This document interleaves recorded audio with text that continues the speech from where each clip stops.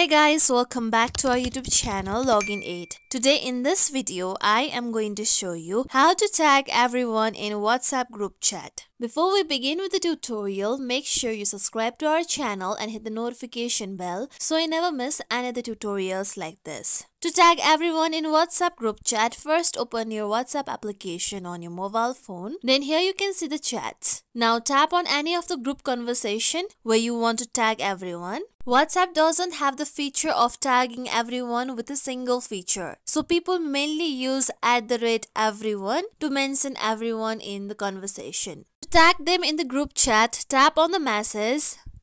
Now enter and then select all the group members. Then tap on the plane icon.